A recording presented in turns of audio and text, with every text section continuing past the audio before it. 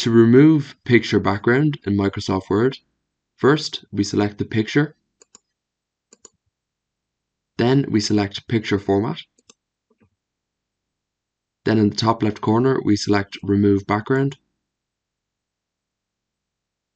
we select mark areas to keep, and then to finalize our changes we select keep changes.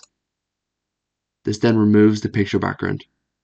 If we are not happy with how the photo has been cropped, we go back into remove background, we select mark areas to keep, and we draw a line in the areas we wish to keep in the photo,